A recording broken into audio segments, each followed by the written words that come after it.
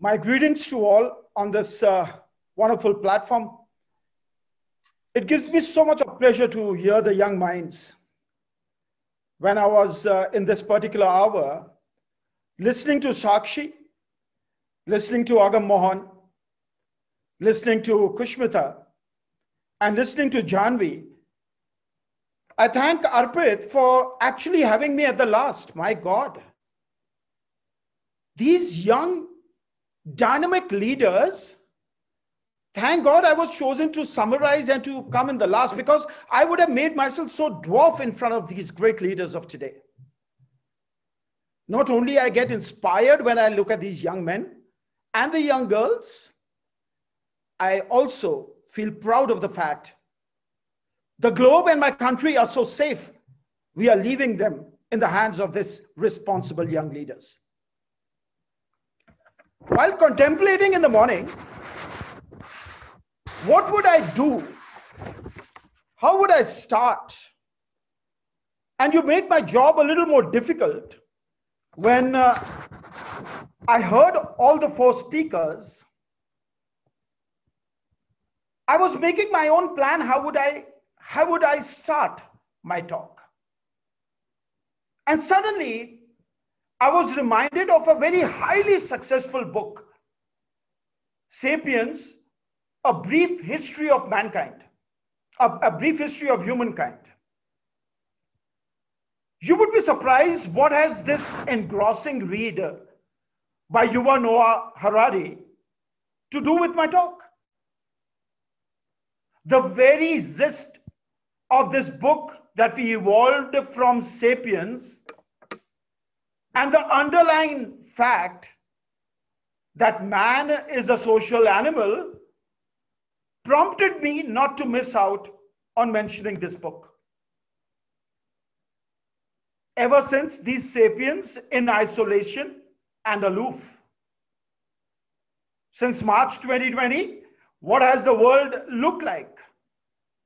The very essence of human touch and presence of physical beings almost vanished. Confined to enclosed spaces in own homes, attending long day virtual meetings on the platform like this made us face the brunt of being in isolation. And consequently, we lost a great deal of what made us the humans, distinctive from other species. Heightened anxiety, hopelessness, insomnia, sadness has been sadly seen in every generation, right from toddler to an old. Restaurants and public places of recreation on reopening have been thronged by people, not because the COVID fear is over, but because each one of us has craved endlessly to be surrounded by evolved sapiens. The very magical touch of human laughter, interacting in person, has begun to sweep away from the gloominess which has engulfed our lives for almost a year now. But the uncertainty looms large. And this brings me to the fact that the mental health and its well-being has been brushed under the carpet for a very long time. And now we need to bring it back on the table. Do whatever makes you happy. Surround yourself with people who inspire, who can see the difference. We all have grown up listening to that story of monkey and the cap seller. What did we learn from that? We learned from that monkeys are the best in imitating. That means we learn by what we see and not what we say, or what we are told rather than what we are seeing. In simple meaning, we learn by walk your talk. There's a very wrong conception which has been developed. Mental health is the absence of mental disorder. Whereas mental health is not the absence of mental disorder. It is holistic well-being. Need to look after ongoing wellness and happiness. Two words which are very, very important and which are the keys to success are happiness and joy. If these two words are missing, there is no learning. And if there's no learning, because there is not right in emotional state, we need to get back to the core of the problem. But before we do that, we must understand what are the factors which are influencing the well-being. Physical, psychological, social, cognitive, emotional. But there are protective factors such as skills, resources, strengths. Now, when I'm asked to say how do in Chandbagh at the Doon school, we counterattack this. Well, there are plenty. I was very happy when Kushmita said, we are only talking about well-being in mental, but more important is physical, because in today's time, when we are isolated and there is more of a social and physical distancing, we need to keep in consideration the physical aspect also along with the mental aspect.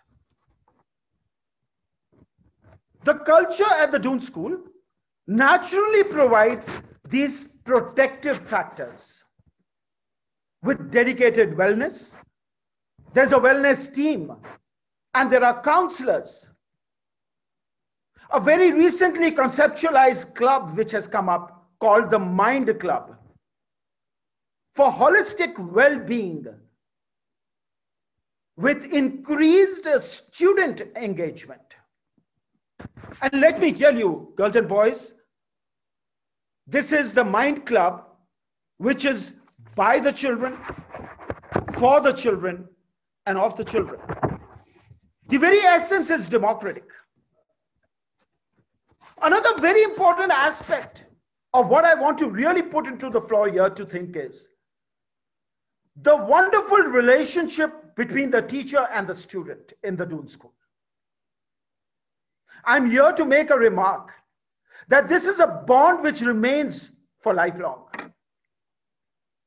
Every teacher is a mentor, is an informal counselor, is a friend, is a guide, which is visible in the tutorial system, what we have in the school. These tutorials, which are in the classrooms, houses, fields, the comfort and openness with which the child can communicate with his teachers adds to the ethos of a healthy school. Nature plays a very important role. Nature is a positive influence on well-being.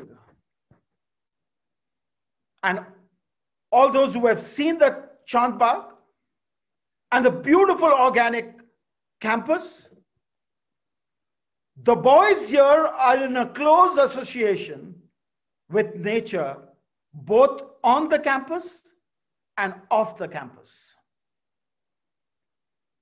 Off the campus, when they go for midterms or they go for the treks, etc., this contributes to the overall well-being and resilience. Another aspect what I see in the Doon school is the student-student bonding, a brotherhood, camaraderie.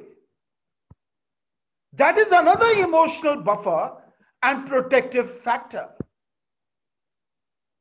something seemingly as small as masters having meals with the boys. It also engulfs a lot of strong bonding and influence on the child's mind. Much of the learning in the Doon school happens with observation. More than the classroom learning, the learning is actually outdoors. I always say, what a child in the Chandbagh learns in the classroom is 20%. But what he really learns, that is how to live and how to demonstrate how he has been raised. 80% is in learning is outside the classroom.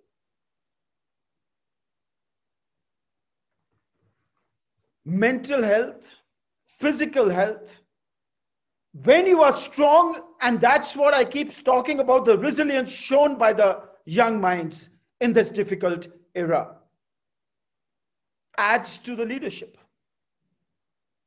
And that's what is taught in the Doon School leadership program. I mark the words of the founder headmaster of the Doon School. To attract and develop exceptional boys and teachers from all backgrounds to serve a meritocratic India. Transform boys into educated men. Inspire them to be just and ethical citizens. Train them to be wise and principled leaders.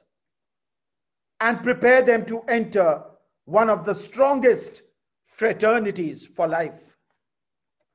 This is the very purpose and the very way and the way of life a DOSCO is raised in the Doon School. A plenty of initiatives have been taken where leaderships are concerned in Chandbagh. A long process to find out the right attributes to the leadership. Today, when I was hearing the young minds speak their heart out, I'm in no doubt at all. And let me tell you, the success mantra for any leader lies in effective communication, which was evident from the fact the young girls and boys demonstrated. Not only they were backed up by a content, but excellent communication skills. This is what TEDx gives you a platform. I must congratulate MAMS for having given this opportunity to the children to showcase not only their talent and their oratory skills, but to give them a platform to voice their opinion, to voice their minds. With this, I'd just like to conclude by congratulating all the speakers of today who addressed us, educated us, and made us more wiser than what we were before. Wish you all the good luck, and may you take our country and the globe from glory to glory. God bless you all.